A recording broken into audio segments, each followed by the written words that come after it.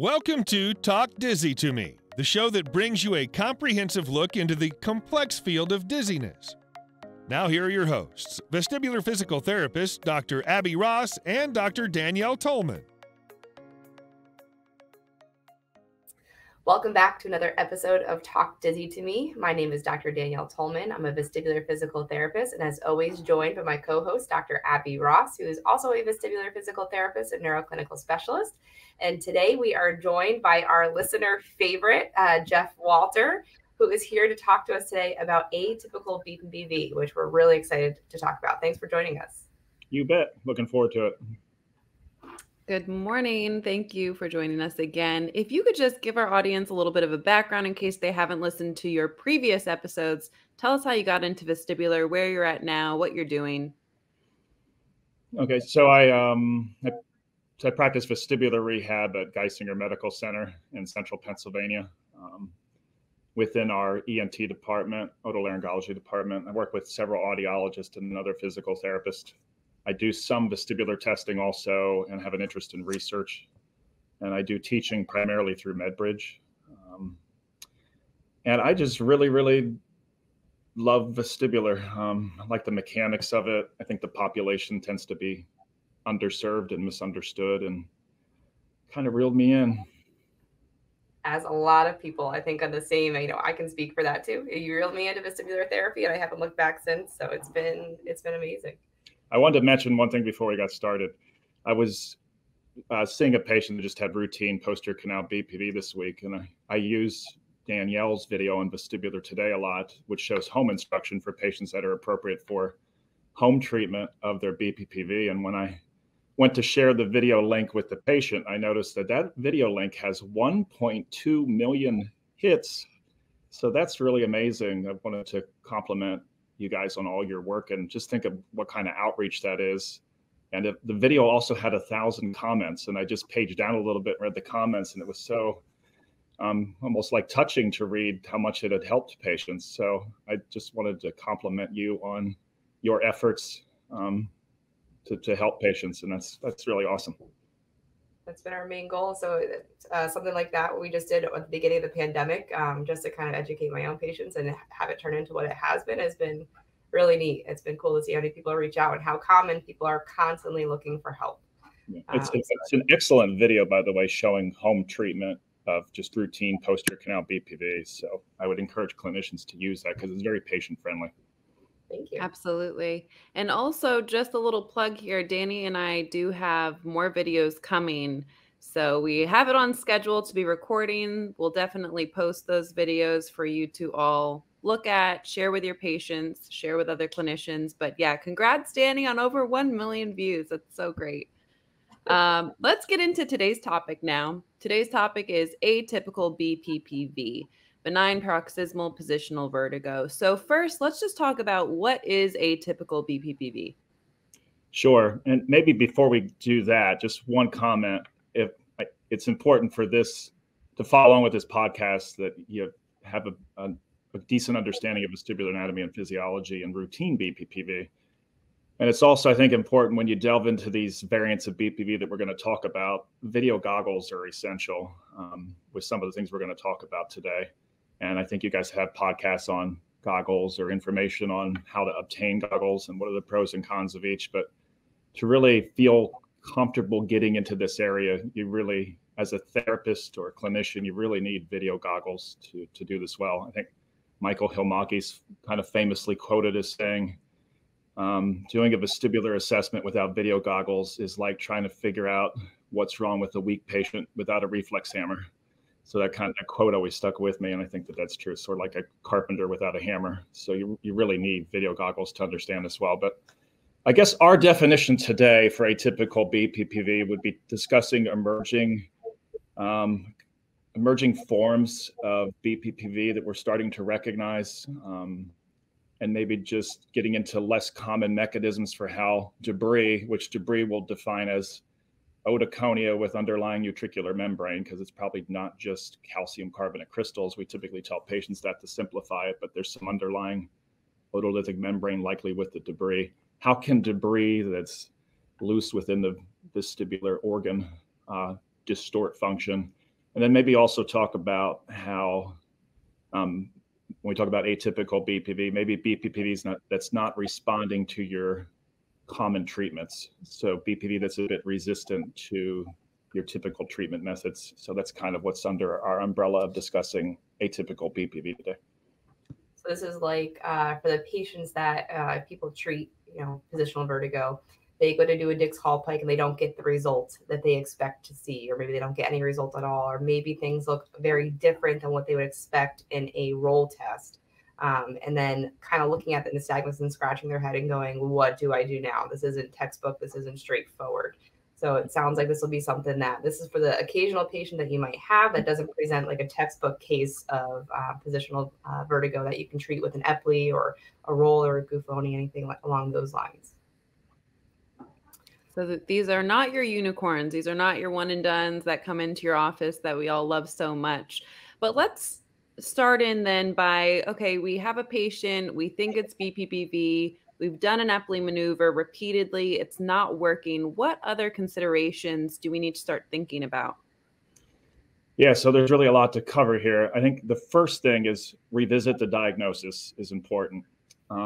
Just some tips that I would offer that I've learned that I think are helpful just through experience are the eye movements you're seeing with your positioning test, are the eye movements in the plane of the semicircular canal. Remember, if we have canal-driven nystagmus, so if there's debris in the posterior canal, one thing that's helpful is when you do, for example, your right Dix-Hallpike, we expect upbeating right torsional nystagmus.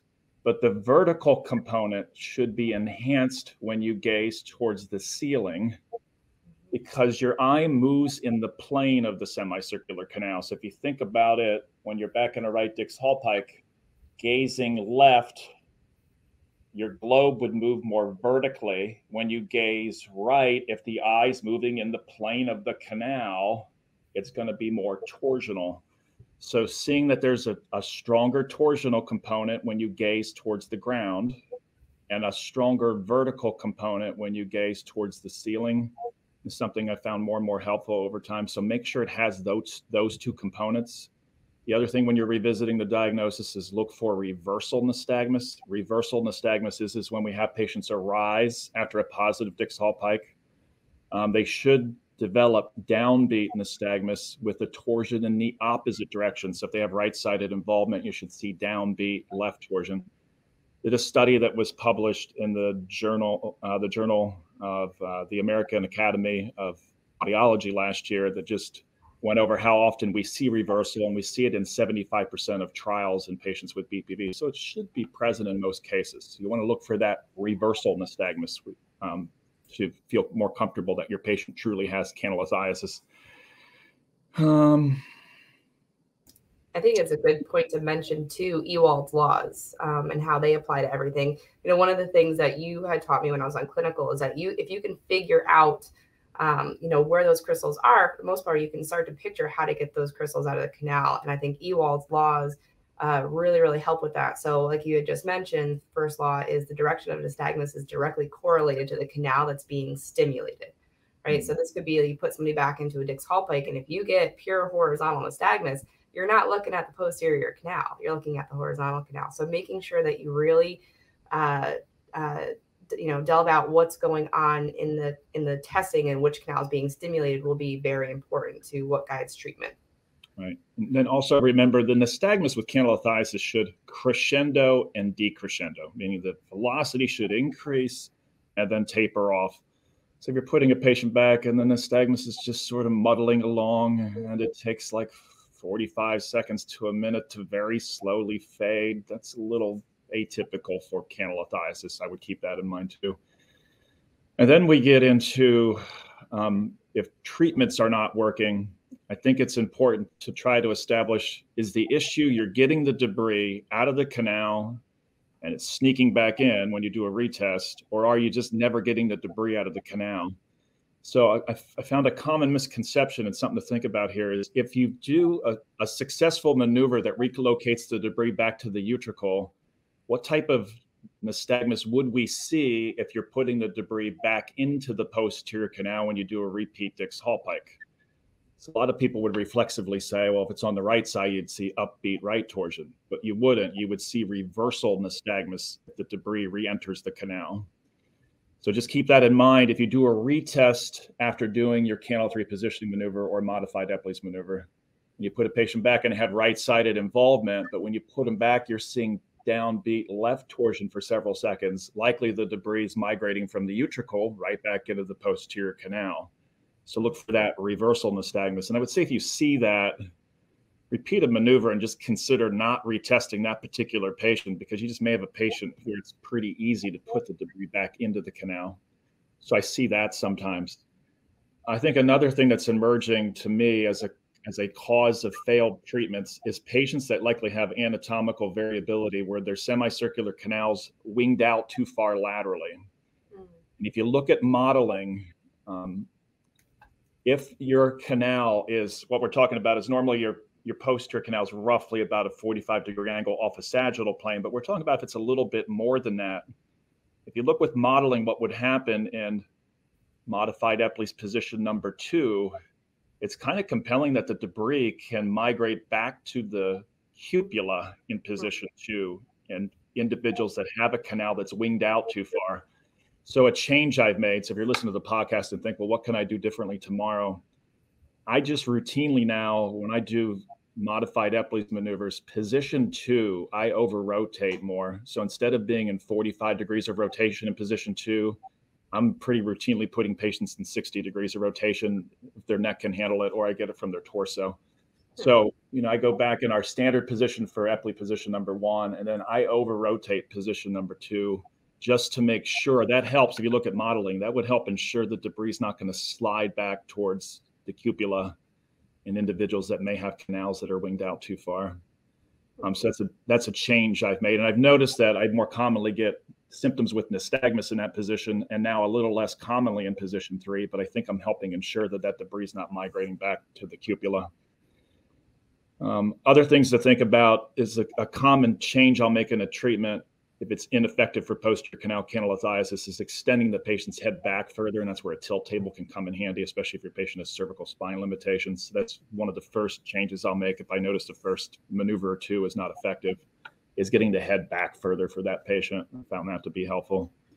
Other things you consider is using vibration as you do the maneuver, because there is a thought in stubborn cases that the canal lumen may be too narrow in a segment of the canal, and you just can't get the debris to bypass that area. So the debris moves to a certain point and then comes up against a tight portion of the canal that's more narrow, and you can't get the debris past that. So in those select stubborn cases, you could consider using mastoid vibration also as a thought. Do you change the length of time you might keep a patient in each position as well? Yeah, because there's some evidence that depending on particle size, the amount of time it takes for the debris to descend through the endolymph and settle varies. So if you have a stubborn case, I would just take more time, like just pause at each position longer just to make sure every bit of debris is settled. Remember, there can still be debris moving, but eyeballs not jerking. If you have a fair amount of the mass fall at first and it creates enough pressure to induce a nystagmus, you may have some debris that's trailing behind that just isn't significant enough to make the eye move. But you want to make sure you have all that debris settled before you move into the next position. So I would certainly, like if you have a stubborn case, give each position more time if the initial maneuvers weren't effective. So I think that's a good idea. Another option outside of a tilt table, not everyone has access to a tilt table, but one of the things I found helpful was use of a large wedge so that you could get the patient into a dependent position if they had cervical restrictions. And then also, we don't necessarily always give precautions following BPPV maneuvers, but in some of these cases, would we consider precautions if we're finding that our maneuvers are not successful? Absolutely. It's difficult in a large series of patients to show that post-treatment restrictions add anything. But I think there's individual cases where you have somebody that's just really prone to it, where it's advisable to keep them off their affected side. I think most of us that do this with select cases will emphasize that to a patient. Like if you had a lot of trouble getting it out of the canal in the first place, or it's been multiple treatments with the patient, I would definitely have them more strictly follow post-treatment precautions, which can be if they can just stay on their uninvolved side, they don't need to be elevated. If they're concerned that they won't be compliant with that, then just elevating the head end of the bed about 20, 30 degrees, sleep in a recliner for a night or 2 nights. I do that on cases where it is stubborn, and I do think it's helpful. Yeah, Ditto. I get questions a lot from clinicians asking about post-maneuver precautions, just because I know our clinical practice guidelines are suggesting that we don't need to follow them. But again, the wording on that, Danielle, is the routine use of post. But that doesn't mean that you can't have selective cases where you decide as a clinician to do that. But I think the emphasis there is routinely having patients do that is not really supported in the literature. But I think use is very... I think it's also important to mention here, you have the patients that say, okay, I'm going to sleep in an inclined position forever so that I don't bring on the BPPV again. That's not what we're talking about here. This is a finite amount of time, a couple of nights maybe, where they're a little bit more elevated, and then you get back into your normal positioning, normal function following that. I agree. Now, there are a couple, I call them BPPV diamond members, that are frequent offenders, and they are very troubled by it, and it's happening in either ear cyclically, where really the only thing that's been shown in the literature to help prevent BPV is somehow elevating the head end of the bed. So again, I wouldn't routinely tell patients to do that the rest of their life, but if you have somebody who's really struggling with highly frequent BPPV, they may want to put blocks under the head end of their bed, under the feet, so their bed's just tipped up a little bit, or learn somehow to sleep with their head up just a little higher, because that's probably the only thing we're aware of that helps to prevent recurrences in these stubborn cases. But to do that routinely, obviously, is not needed usually.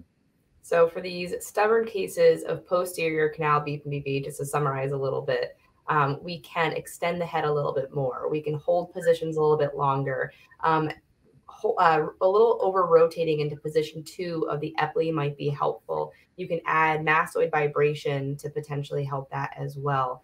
Following post-maneuver precautions is obviously something that's going to be on a patient-to-patient basis. But what if we aren't looking at the posterior canal? What other types of atypical BPPV can we see in additional canals, including that elusive potential anterior canal BPPV? All right. Well, yeah, I mean, there's no consensus criteria on what the diagnostic criteria for anterior canal BPPV really don't exactly exist. But I guess we would suppose if a patient did have it, which, by the way, it's very difficult to see how debris would get entrapped in an anterior canal. But I think it is important as a therapist that you know what you would see if it theoretically was. So you would expect downbeat nystagmus with the torsional component to the involved ear with supine positioning, and it should theoretically be worse with dropping your patient's head back further than what's typical with the Dix-Hallpike. And you would expect their nystagmus to potentially be a little bit stronger when you do your contralateral Dix-Hallpike. So remember that the left anterior canal is in the parallel plane with the right posterior canal.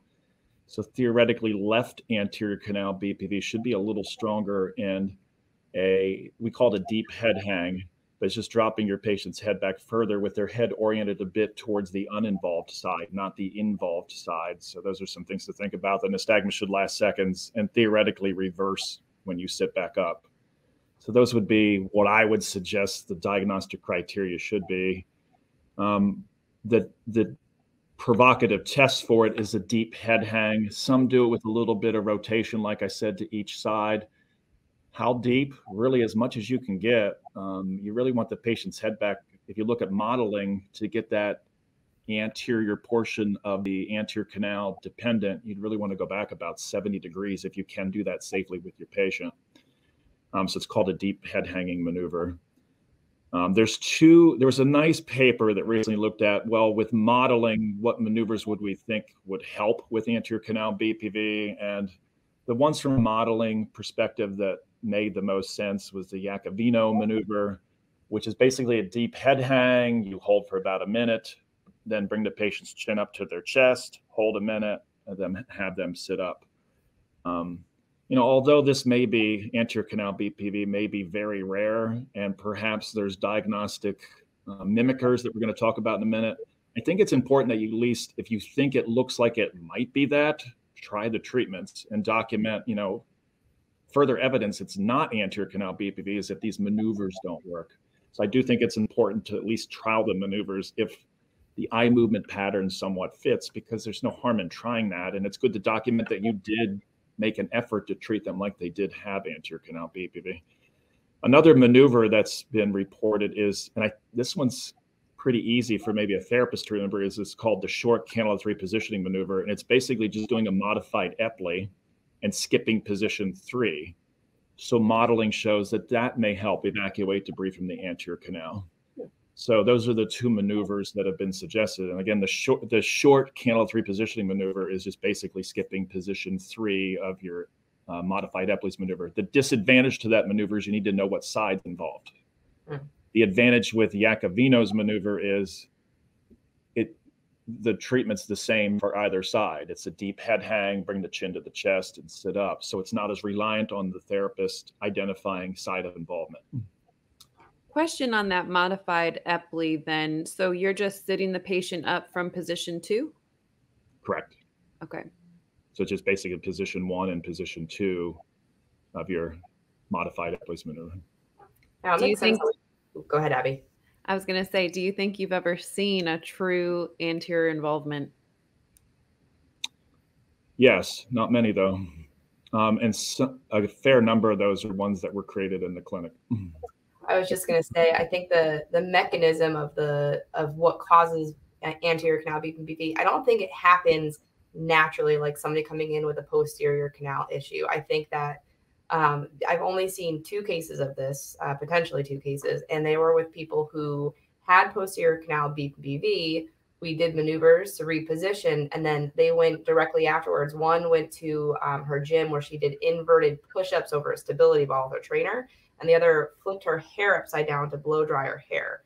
So I think that it was more of a canal conversion. And I know, Jeff, you've mentioned before that using a tilt table to do maneuvers can sometimes dip otoconia into the anterior canal. Can you talk about that a little bit? Yeah.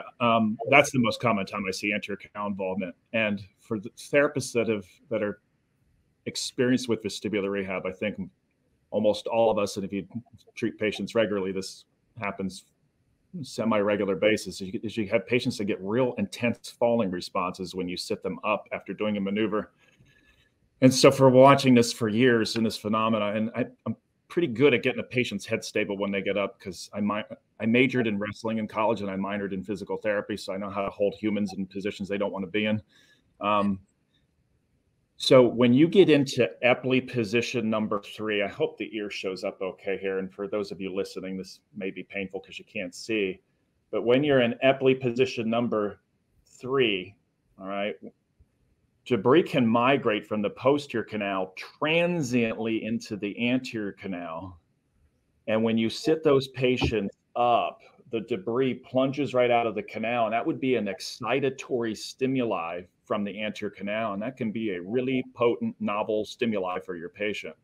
And so they get this really strong falling response. And the reason I believe in this so strong is I've watched the eye movements really closely when these patients have this strong falling response. And it's a downbeat nystagmus and the torsions to the ear you're treating. So we know it's not a reversal from the posterior canal, because the torsion would be in the opposite direction if that were the case. So if you're treating a right side, when this strong falling response happens, when we sit patients up, if you're treating a right side, we see a rush of downbeat right torsion. Well, that can only come from 2 structures: excitation of the right anterior canal, the side you're treating, or inhibition from the opposite posterior canal. So I doubt the debris crossed over the patient's skull into the other ear.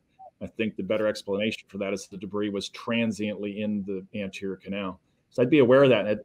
The tilt table increases the likelihood of it, but it can happen. I had it happen in 2 patients yesterday when I was just doing routine modified Epleys, where I saw that response. I'm not bothered by it because when it happens, it almost predicts success.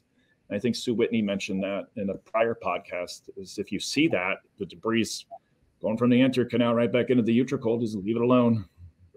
It's hard to sometimes convince your patient of that though, right? All of a sudden they have this response that it's more intense than any response they've experienced. And you're like, it's okay. It's a good thing. Yeah. They're like, thank you. You made me worse.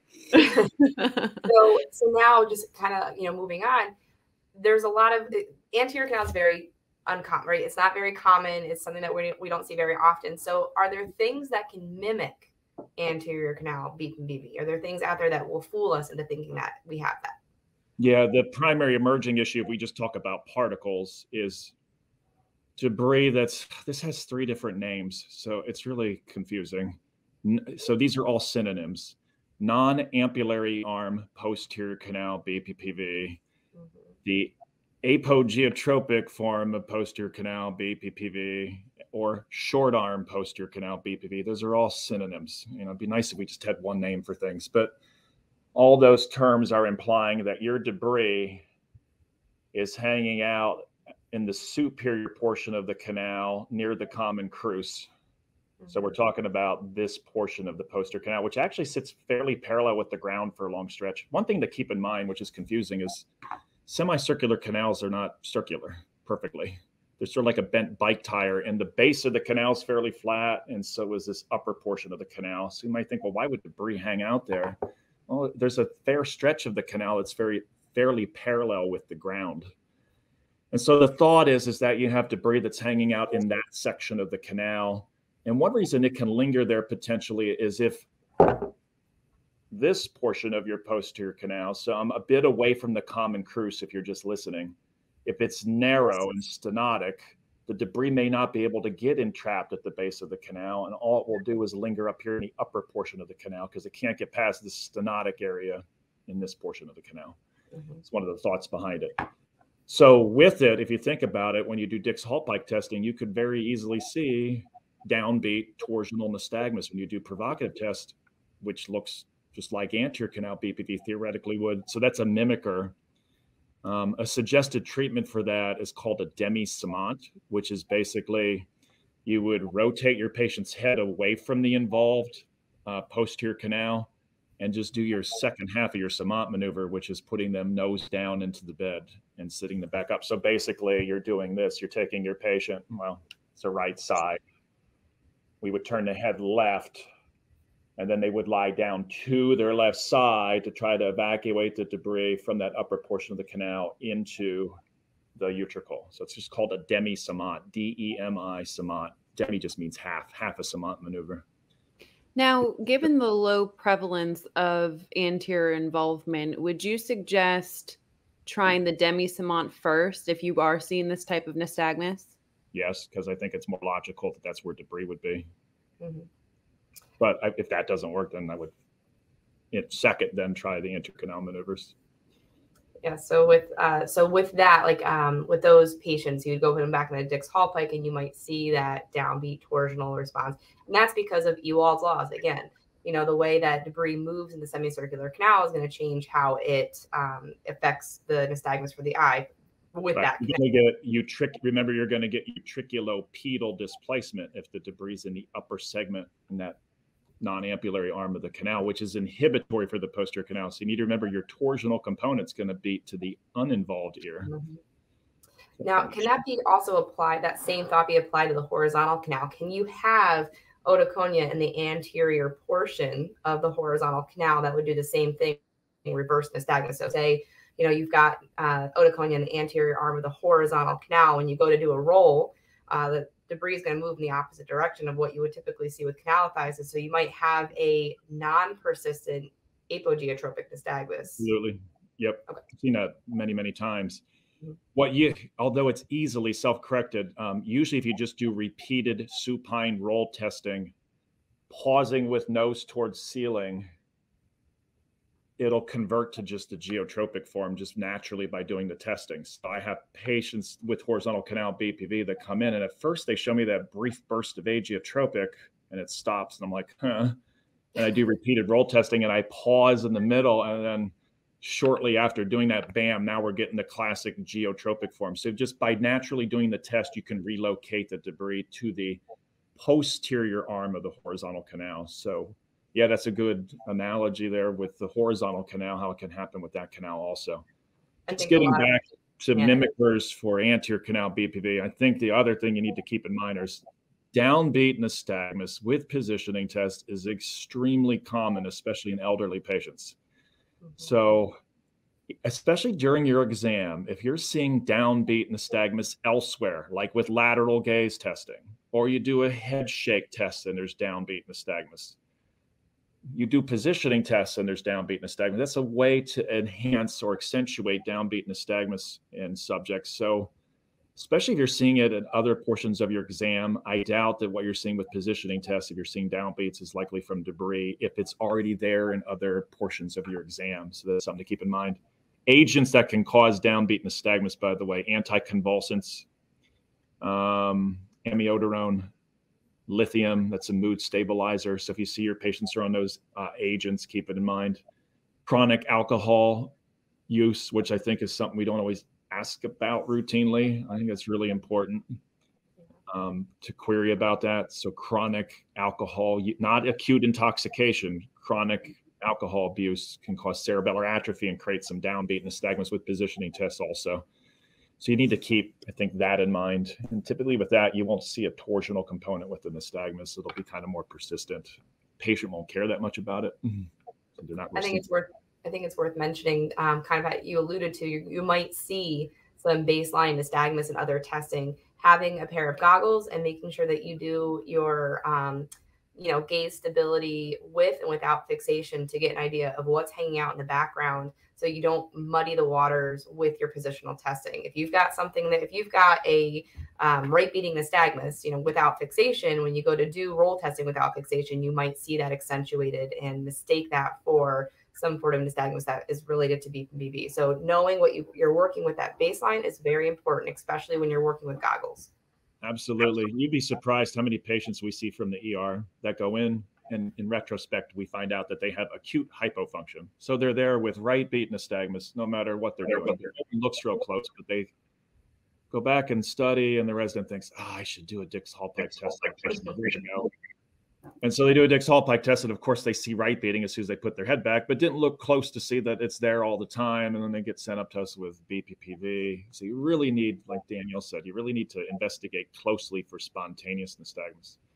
And it can really affect the nystagmus you do see, even if your patient has BPPV. So for example, if you're seeing an elderly patient that has a little bit of baseline downbeats all the time and they acquire BPPV, when you do a Dix-Hallpike, and if they have posterior canal BPV, a lot of times you're only going to see like a pure torsional nystagmus that fades. And so you go and you look, well, pure torsional nystagmus is usually central, but their upbeat components being negated by their ongoing downbeat components, so that those two sum vectors cancel out and all you're seeing is the torsion. So these tables we make up with eye movements that you see with each canal are very helpful, but you got to realize there's exceptions if your patient has, we would like patients to have one disease at a time, but they often have multiple issues, especially when you get to positional nystagmus without dizziness is really common. And the goggles can be a sort of a curse because it almost shows you too much sometimes.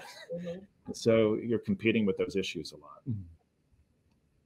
Now, what about multi-canal involvement? So, you just kind of alluded to the fact that you can have baseline nystagmus that negates some of the motion that you would normally see in positional testing. What does multi-canal involvement look like when you go through positional testing with patients? Can they counteract each other?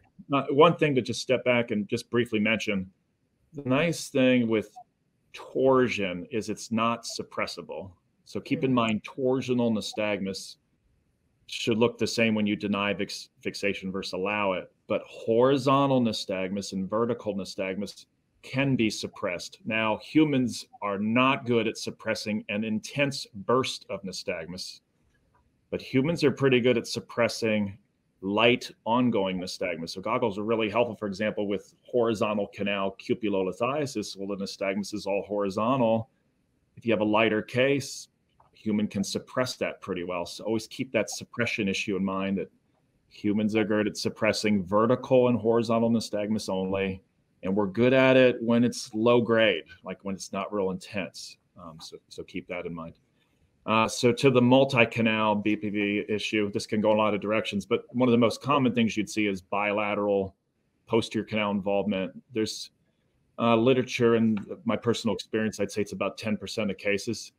it's not an uncommon reason why a patient comes back and they're still dizzy after you treating their what you thought was just unilateral posterior canal BPV. So I can't tell you how many times I've gone to test a patient and they have a little bit on their other side that I did not see at their first exam. So always keep that in mind. But if you have a patient that has bilateral involvement, just a suggestion, if it's real severe on one side and real light on the other side, and they live fairly close to your clinic, I would probably just treat the more involved side and leave the other side alone for a return visit. If they're traveling real far and they want to get it taken care of as quickly as possible, I would treat the less involved side first and the more involved side second, because when you treat that second side, there is somewhat of a risk of undoing your work on the initially treated side. Hope that makes sense.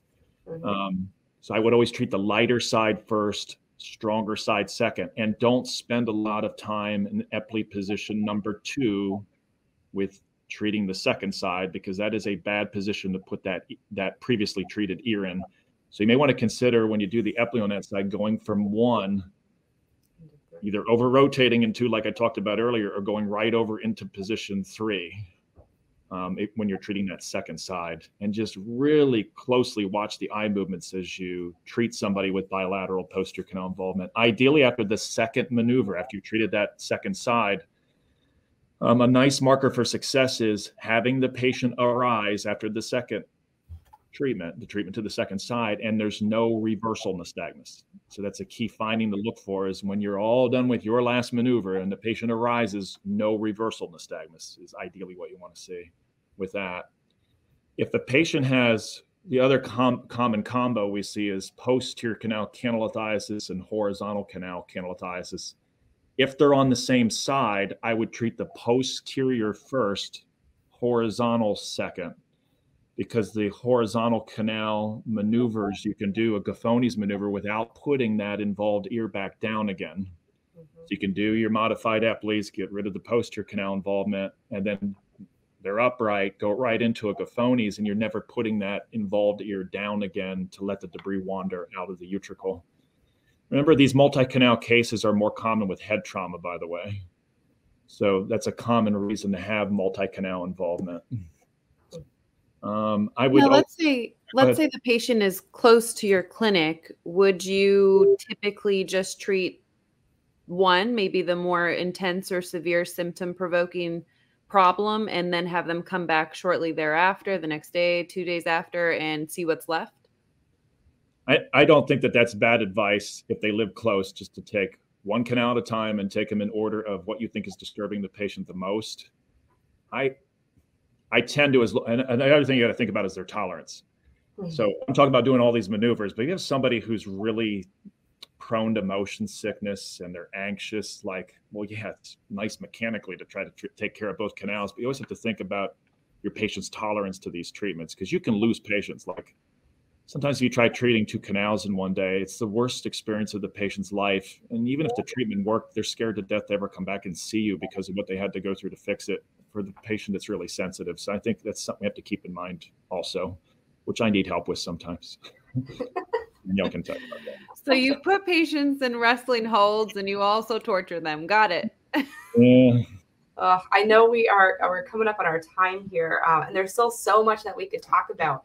I think a really helpful hint that you could probably give us, or tip that you can give us, is how we can look at testing for posterior canal cupulolithiasis. I have a lot of people who think they have posterior canal cupulolithiasis, and you have a really great way of reaffirming that. Can you talk about how to test it?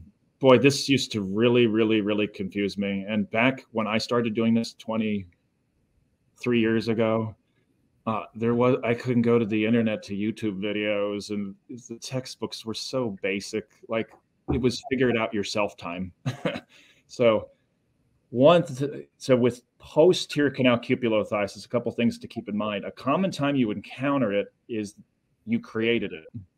So you have a patient who has canalithiasis of their posterior canal. And this is, I think, one of the most common reasons a patient feels unsteady after you treat them for classic posterior canal BPV canalithiasis is you relocate the debris back to the utricle. But if you look at the utricle, the utricular membrane where the particles sit only sit on an elevated shelf in the medial, in a small portion medially in the utricle.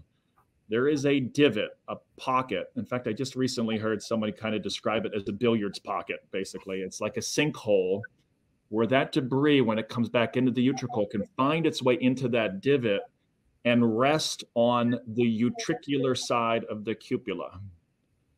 And so you go to do a retest with your patient and you put them back and you notice, well, it's a lot better, but there's this light torsion that kind of persists when you do a retest after treating them for their classic BPPV. And I would suggest that's commonly because you relocated the debris back to the utricle. Good job. But unfortunately, that debris found its way against the cupula on the utricular side of the cupula.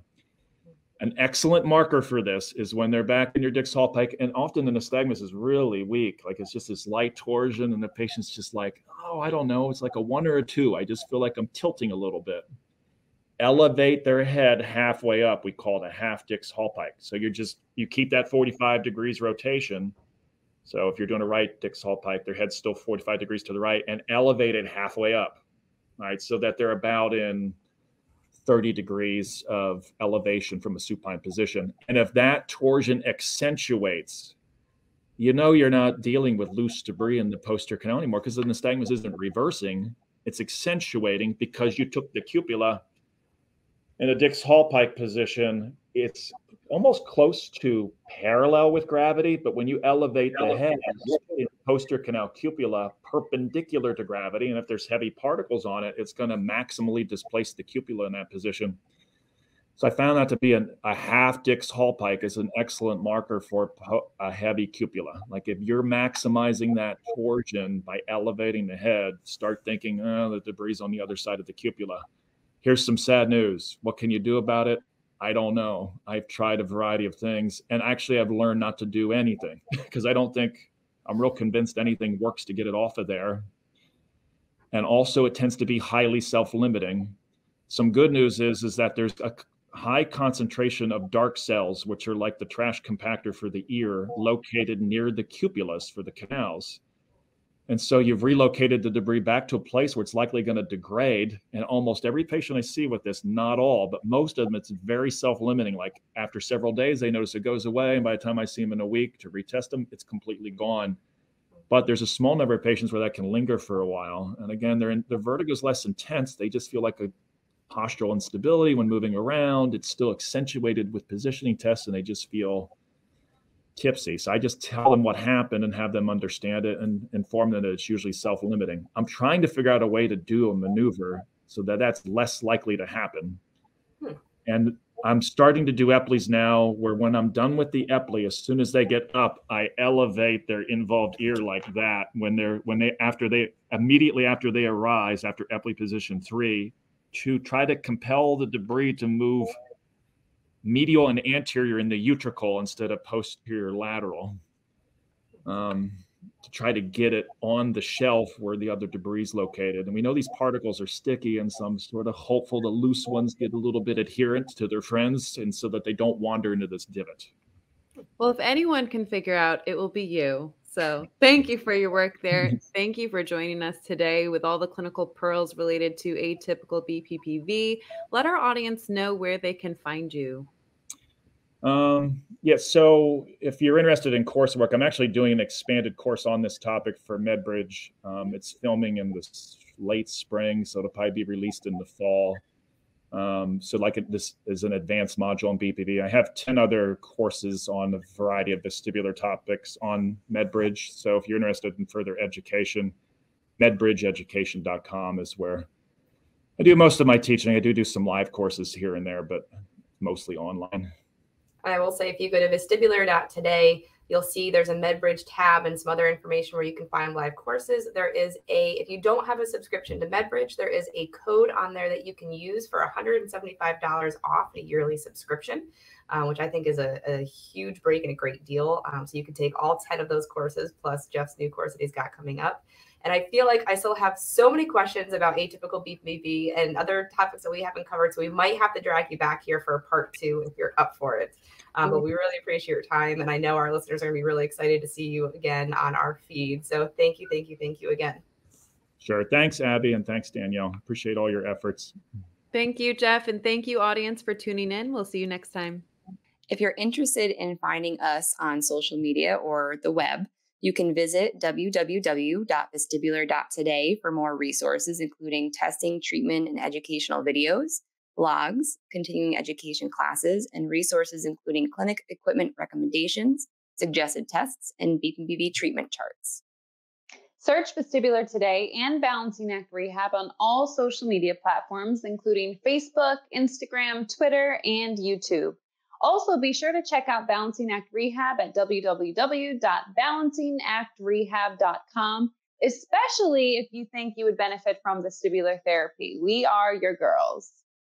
The information on this podcast is not intended to replace the care provided by your qualified health professional or to be a substitute for professional medical advice, diagnosis, or treatment.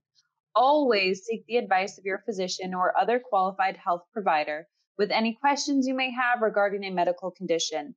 Never disregard professional medical advice or delay in seeking it because of something you have heard on Talk Dizzy to Me. Please contact us at Balancing Act Rehab if you think you could benefit from vestibular therapy.